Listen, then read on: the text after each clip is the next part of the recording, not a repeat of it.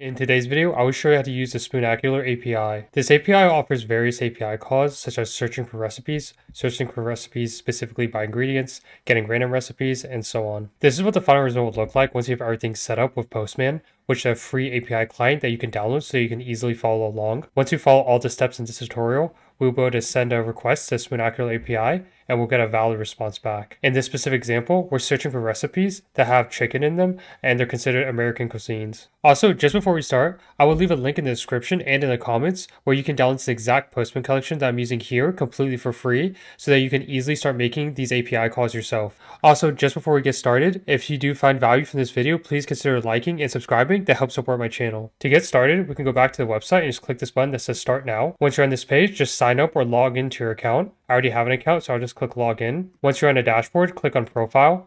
And here you should see your API key. Copy this value as we will need it later for making API calls. Now if we go over to documentation, we can make our first API call. The first API call I will show is the one that I did in the earlier example, and it's going to be searching for recipes. Looking at the parameters, we can see all the different parameters that this specific API call takes in. From the earlier example, I used these two specific query parameters, but if you scroll down, you can actually see there's like a lot of different query parameters that you can use. To make this API call, all we have to do is go back to the top, just copy the URL that you see here, switch over to Postman, create a new request, make sure it says get, paste in the URL. In the query parameters section, for the first key, just type in API key and make sure you get the capitalization exactly right. And then for the value, just paste in the API key that we copied from earlier. For the next query param, just type in query. And then for the value, just type in whatever like food item you want. I'm just going to do the one I did an example, which is chicken. If you want, you can add more query parameters, but these are all the ones I'm just going to add for now and just hit send. And now you can see we get back a response from the Spoonacular API listing us a bunch of recipes that have chicken in them. If you only want a specific type of recipe, you can just use the query parameter I used earlier, which was cuisine.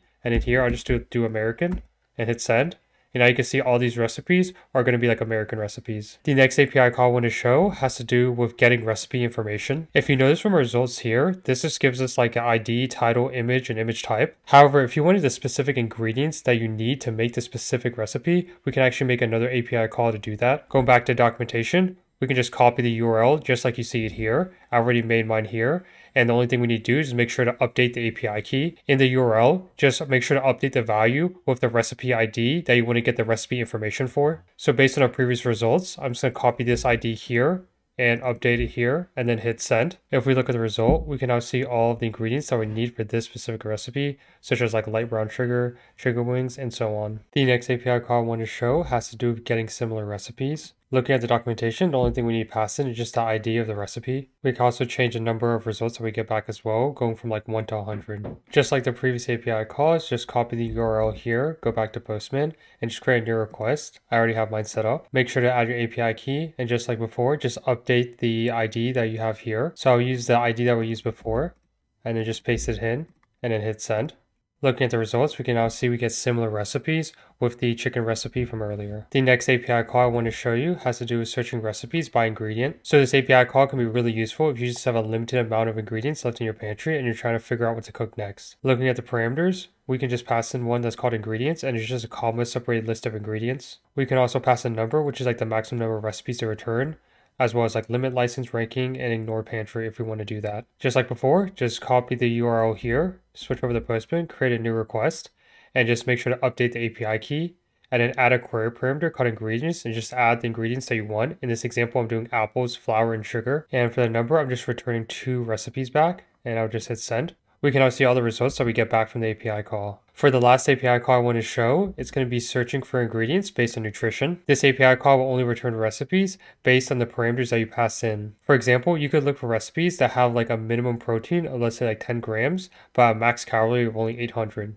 Just like before, just copy the URL up here, create a get request, make sure to add your API key, then pass in the query parameters you want. In this example, I just did min carbs 10, max carbs 50, and then the number to return only back 2 recipes. Now I'll hit send, and we can see in the results, based on the criteria that I passed in, both of these recipes listed here will fit all like the nutrition requirements. And that is the end of the Spoonacular API tutorial. Hopefully you found this video helpful. If you did, please like the video and don't forget to subscribe for more content.